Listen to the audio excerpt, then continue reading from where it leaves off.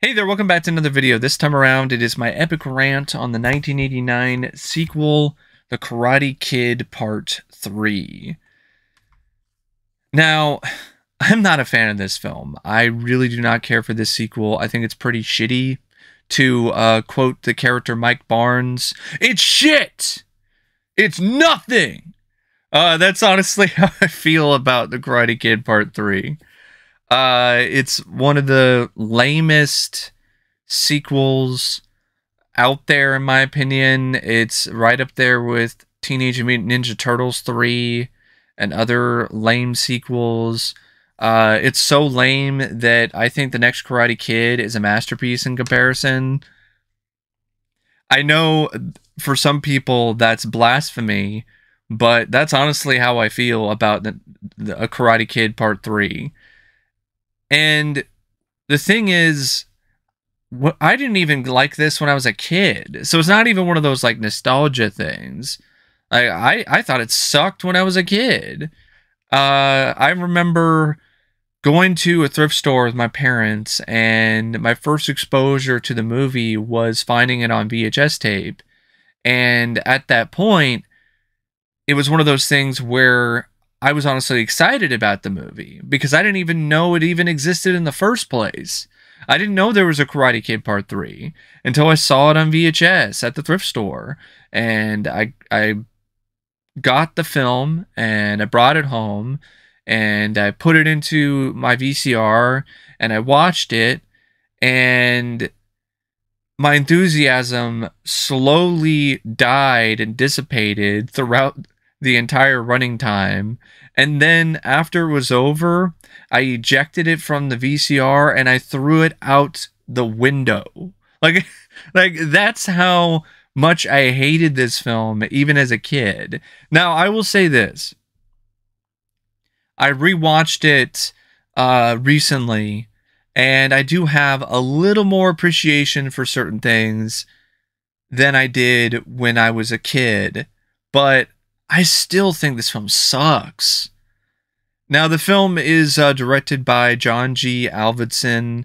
He came back, and honestly, I think someone else should have directed this movie. I think at this point in the franchise, the continuity wasn't really necessary and needed, especially 5 years, not really 5 years, well, 5 years after the first movie, but 3 years after the release of Karate Kid Part 2.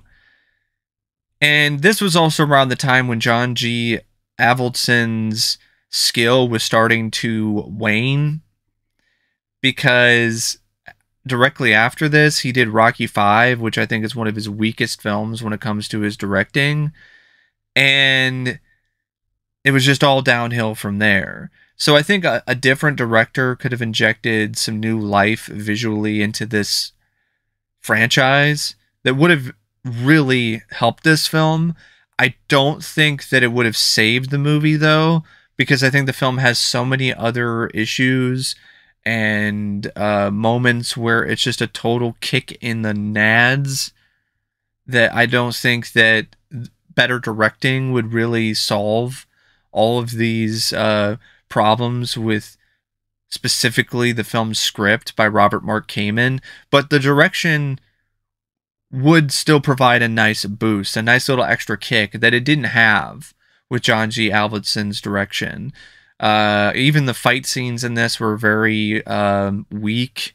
They didn't really have the same intensity or power or strength that they had in the other two films, or Avildsen had shown in other movies in his filmography.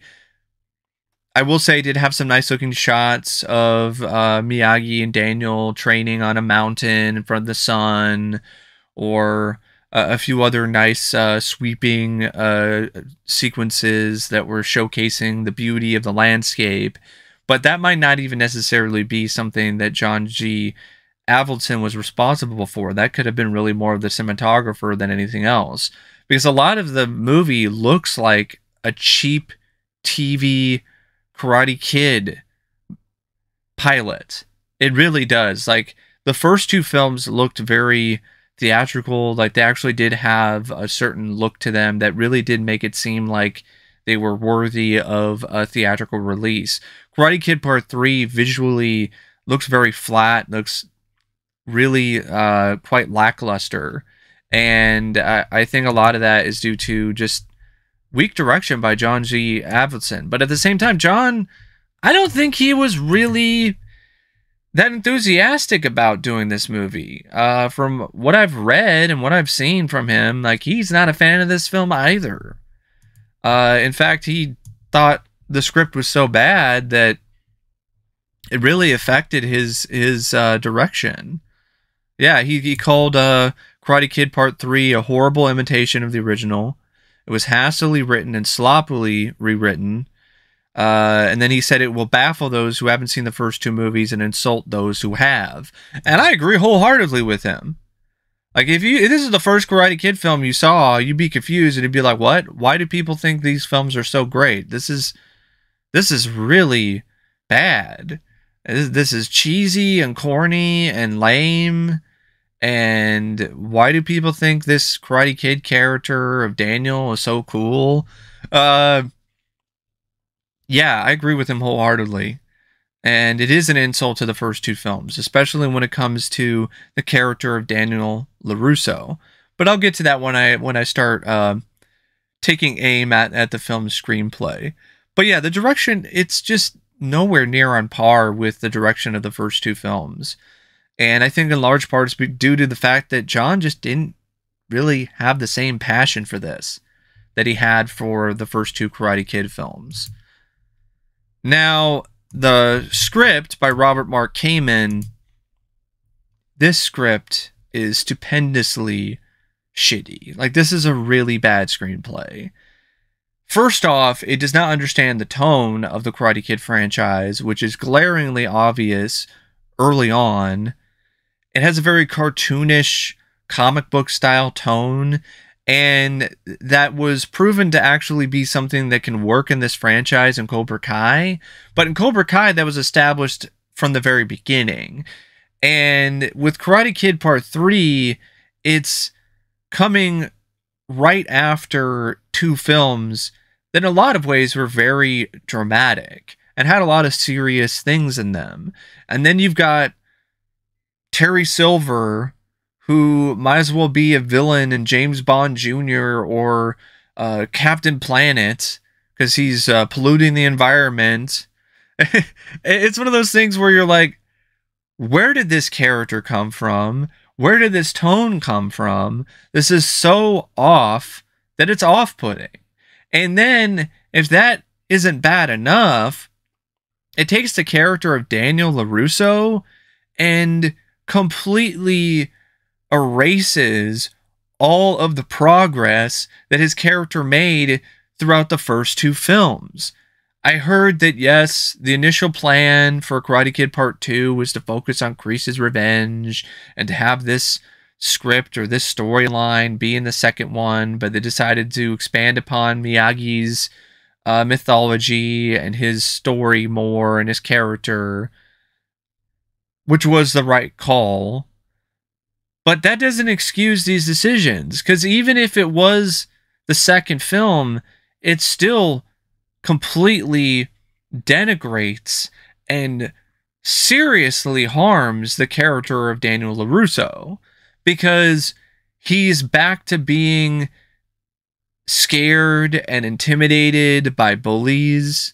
It's like he already fought Cobra Kai and Johnny Lawrence in the first movie, and he held his own, and then he went to Okinawa in the second film, and he got into a fight to the death with Chosen and won. And I'm supposed to buy that now he's quaking in his boots and pissing his pants over Mike Barnes and Barnes's bullies and Terry Silver. It's a bunch of fucking bullshit. It's insulting. John was right. It's insulting. It's a kick in the nads. And he also doesn't learn anything. He not only goes back to being a total wimp and not being able to really hold his own in a fight except for like one scene, but then he's like scared and pissing his pants over Mike Barnes in the final fight in the tournament where he's trying to defend his title. And prior to that, you have the whole stuff with Terry Silver, and Daniel is a dumbass now who doesn't understand that Terry Silver's just trying to hurt him. Like, I mean, just look at his training. He's asking him to punch heavy boards until his knuckles bleed. It's one of those things, like, I think you should have realized at that point that this is not something that's going to benefit you in an actual tournament. This is just something to inflict pain upon you. And this guy is a nut job. But no, he doesn't think that at all, and just keeps going back to Terry Silver and keeps getting hurt. And then eventually he gets a clue after he punches some guy in the face in a bar and feels regret, and then thinks that he's just like Johnny Lawrence. Which, that whole thing where Daniel becomes Cobra Kai, or he embraces those elements of his dark side, that was something that definitely had potential, but it was just so poorly executed in this script that it didn't really resonate as strongly as it initially should have. And speaking of not resonating, the love story between Daniel and Jessica, that didn't resonate at all, because they didn't even try. It was actually rewritten last minute because Ralph Macchio had aged so much that he was no longer young enough to be able to really be in a relationship with an underage actress, at least on screen. So they had to rewrite things and made it so they were just fast friends for a little bit. They went on a little date, but they never really became a couple, which just made that whole thing completely pointless. And what makes it even more insulting is that you had the relationship with Daniel and Kumiko that was so strong and so great from Karate Kid Part 2, and then you completely just destroy that by having Kumiko break up with Daniel and go join some dance school in Japan or whatever. And I honestly don't buy that they could not have brought back Tamlin Tomita, because Tamlin Tomita was not like a household name after Karate Kid Part 2, even though that film was successful. It's not like she had tons and tons of jobs that she was doing in 1989. So I think they easily could have brought that character back. And if they couldn't bring her back, then don't have a pointless love story in the first place. It's just useless filler that adds nothing to the story and nothing to the film except padding to the runtime. And that's another disturbing trend when it comes to this script. Just so much useless garbage when it comes to these plot points. The trash love story, which was an afterthought and should have been put in the shredder and just forgotten about. The whole thing with Miyagi and his bonsai tree business. It never gets off the ground. You never see it be successful because Mike Barnes and his goons tear up the shop. And it's not like Miyagi goes back to doing the business. Well, he keeps on working on it and helps out with the other bonsai trees and whatever. But we never see it be that successful throughout the entire movie. So it just makes the whole bonsai tree business thing feel completely, utterly worthless and useless, because there's nothing that really happens from it other than it's something for Miyagi and Daniel to do, and that's about it. And then you have the whole stuff where, oh, Miyagi doesn't want Daniel to fight to defend his title, and the only reason why that's going on is so you have a reason for Daniel to turn to Terry Silver. But even that's clunky. And speaking of Terry Silver, the way that he's written is an absolute joke as well. I mean, what is this shit? He's acting like he's a James Bond Jr. villain. He's a total cartoon. I understand he has his fans. I'm not one of them when it comes to his performance in this movie. When it comes to his performance in Cobra Kai, I'm a big fan of that. Because in Cobra Kai, it works. The tone is better. Here, it's very jarring. And Kreese is jarring too, because like the opening scene, he's like drunk and stumbling through the streets, and you're supposed to sympathize with him, which is a bad idea to begin with. And then he shows up, gets help from Terry Silver, and then there's one scene later where he shows up to intimidate Daniel, and it's something that is just incredibly ridiculous. He shows up like a demented Jack-in-the-Box with a stupid grin on his face. And he goes, boo, you know, ah. It's like, what? What is this shit? Even Kreese comes across even more over the top and ridiculous than he did in the first movie. Then you have Mike Barnes, who is turning everything up to 11 and just yelling and screaming and furrowing his brows and just making mean faces and trying way too damn hard to be karate's bad boy and failing miserably, if you ask me. You have the whole bit at the end where he's kicking Daniel's ass in the tournament and he's just insulting Miyagi and being a racist and telling Daniel that his karate is shit and he's worthless, and that's how I feel about this movie. It's worthless. It's shit. It's nothing. They didn't even need to make this movie, especially if it's going to be as bad as this. The love story is useless. The whole stuff with Daniel is insulting because he's learned nothing from the first two films. He's now reverted back to where he was at the start of the first film. The tournament is lame because for some dumb reason he's advanced all the way to the finals without even having to lift a finger. And then the whole fight between him and Mike Barnes is this whole lame bullshit where, oh, Terry Silver's plan is to have Mike Barnes just keep kicking Daniel and keep hitting him and lose a point so we can keep punishing him and then lead to sudden death where then he will humiliate him and win the title and Cobra Kai will be reborn. And I'm like, why the hell didn't the ref just disqualify Mike Barnes' ass after he did it like the second time? I mean, because the script says so.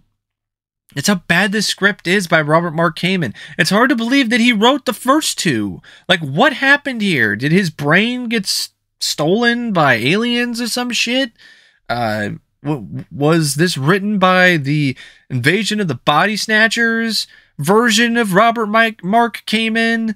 Because this is one of those things, it's just baffling to me that this script is this bad and this tone deaf and this unable to connect the varying threads from the previous two films in the series. So yeah, the tournament sucks. Even the way that Daniel defeats Mike Barnes is cringe, doing these stupid Tai Chi moves and then beats Mike Barnes with one punch. So even that's not satisfying. The only things that I will give this script credit for is some of the concepts and ideas. Turning Daniel to the dark side is a good idea. Too bad that this script dropped the fucking ball, but yeah, still a good idea. There are some lines from Mr. Miyagi that I thought were really good. When he's talking about the roots of a tree and how that relates to Daniel and his life. Also the scene where Daniel is afraid and he's scared and he doesn't want to fight Mike Barnes anymore. He wants to quit. And Miyagi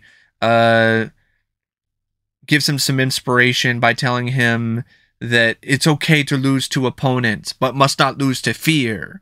Like, I think that's a great quote. I really think that works.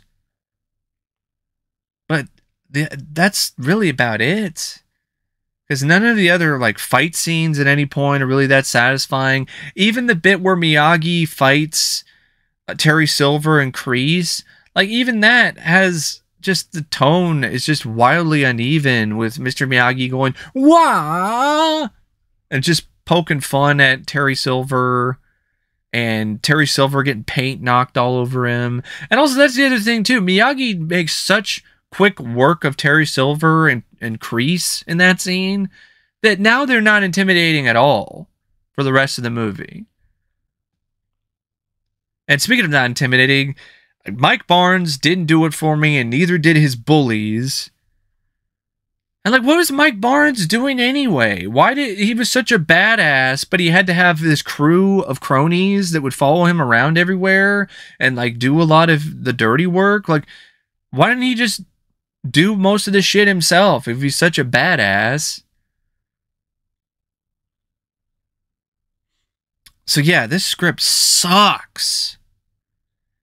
And the thing is, it honestly could have been fixed rather easily. If you're not going to have Kumiko, then don't have a love story to begin with. Just focus the film solely on the next step in Daniel and Miyagi's connection with one another. And I would still keep the whole Daniel going to the dark side thing with Terry Silver, but I would tone down the over-the-top cartoonish villain stuff because it doesn't really work here in this franchise when it comes to this tone that the film series is trying to go with.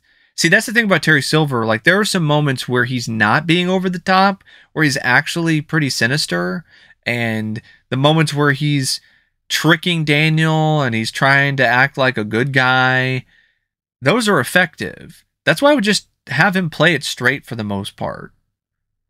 Just be manipulative without the maniacal laughing and the that's a great idea. I like it. So like without any of that shit. Just have it be more straightforward and just sinister and manipulative. And make it so Kreese doesn't jump out like a jack-in-the-box later on in the movie as well. You can have Kreese, that's fine. And that's the whole reason why Silver's brought in, because Silver was friends with Kreese and he's doing a favor for Kreese. That's fine. I don't have a problem with that. But yeah, you focus the film on the next step with Miyagi and Daniel. And I would have it really lead up to a point where Miyagi is the one that gets humbled. Miyagi is the one that gets defeated. I would have a confrontation between Miyagi and Silver, or maybe Miyagi and Mike Barnes. And Miyagi gets hurt. Miyagi is the one that gets hurt. And Miyagi gets hurt because he picks a fight, which is something that goes against his teachings. Because he said many times before, must not choose to fight. It's one of those things. Like, there must be a reason behind fighting other than pride. And he fights because Mike Barnes is just terrorizing Daniel, and he fights Barnes, and Barnes hurts him. So then that causes Miyagi to actually go into a shell, and he starts drinking sake again. And it's Miyagi who is the one that is mean towards Daniel. Miyagi is the one that forces Daniel away from him. And that's why Daniel goes to Terry Silver. And then you can have some of Silver's more extreme techniques, and it would fit better. Because Daniel is upset at Miyagi, because Miyagi has basically told him that he should have never fought for Daniel, and that really hurts Daniel. And Daniel at this point, he doesn't really want to have much to do with Miyagi and Miyagi-Do and all the teachings, and that leads him to go to the dark side. And it's through this training with Silver and the resurgence of Kreese and a moment where Daniel gets really hurt and becomes something that he hates, that he goes back to Miyagi. And he picks Miyagi up and builds him back up and shows Miyagi a different perspective, provides some of his own wisdom to Miyagi based upon the lessons that Miyagi taught him. And then Miyagi trains Daniel again and agrees to let him fight. You don't need the bonsai tree business stuff. Like, if you wanted to have that in there, that's okay. But actually show it be successful initially, so that when Mike Barnes and his goons come in and tear up the place and destroy his business, it's all the more tragic because it actually did get off the ground and it was successful. And then, yeah, you actually have Miyagi train Daniel, because there's another thing that this script was lacking. Training scenes. Like, oh, we just trained him kata. Okay, all right, that's cool, that's fine. But what about any new skills to use in a fight? Nothing. I think they were trying to make the kata something that he used to defeat Mike Barnes, but it just came across as incredibly weak. So have him train Daniel kata, but also train him some other things, maybe some other move. And then with the tournament, actually have Daniel fight in the tournament from the very beginning, and not have this whole stuff where he's pushed forward to the end. And then in the fight with Mike Barnes, have Daniel actually get the upper hand. And actually prior to that, have Daniel kick some ass. Like, have Daniel be a very accomplished fighter. He's got a new focus, some new skills that Miyagi has taught him. And he's so good at fighting in these early rounds that he's causing Silver and Kreese to start sweating. And then you lead to the final, the finale, the fight with Mike Barnes. And Daniel, he's the one that gets up early on Barnes. But then Barnes is the one that has to keep fighting back. And then it leads to sudden death. And then Daniel wins handily. And then that leads to Barnes shaking his hands. Them having some mutual respect. Cobra Kai is dead. Miyagi, looks back at Daniel and winks at him again, or puts his arms around him as they walk out of the tunnel with the crowd cheering. That, to me, is a much better version of this movie. It's a more fitting conclusion to the trilogy. It expands upon Daniel and Miyagi's characters. You get to see a different perspective of Miyagi that you didn't see in any of the other films. Like, you had that one scene of vulnerability with Daniel and Miyagi where Miyagi is sharing his story, the tragedy of what happened to his wife and his kid. And I think that you could have a similar sort of dynamic, but this time around it's Miyagi being upset and distraught and torn because he went against his teachings and he lost his honor in the process, and he just goes back to the bottle and lashes out at Daniel. Instead of Daniel being the one that's predictably lashing out at Miyagi, it's Miyagi who's the one that's lashing out at Daniel. And I think that would be a nice switch on things. And seeing Miyagi in a vulnerable state, actually seeing Miyagi get hurt in a fight, that would also add some extra stakes to this story. Instead, he just wipes the floor with Kreese and Silver as if he's a superhero. So, yeah, there's just a lot of things that this script just completely whiffed on, if you ask me. And even the performances weren't really that solid either. I mean, Ralph Macchio, I actually think this is one of his weakest performances. And Ralph has actually said in a lot of interviews that he's not a fan of this film, and his heart wasn't in it, and you could definitely tell. He didn't really have the same charisma, the same energy. It didn't help either that he had aged. He no longer really looked like a teenager. He looked like a young man. And it was rather laughable to have him try to portray Daniel 1 year after the events of the first movie. I think that's another mistake. Maybe they should have switched things around and maybe had it be a little bit later in Daniel's life or something, because it was rather laughable to try to pull that off. And I don't think Ralph Macchio's costume designer did him any favors either. Neither did his hairdresser. Like, that haircut was terrible and it did not look good on him, and neither did any of these clothes. It made him look like a wimp, and that's not really what you want from the third film in the series, especially after he fought to the death with Chosen in the last movie. But yeah, Ralph Macchio, not anywhere near as solid or charismatic or good here.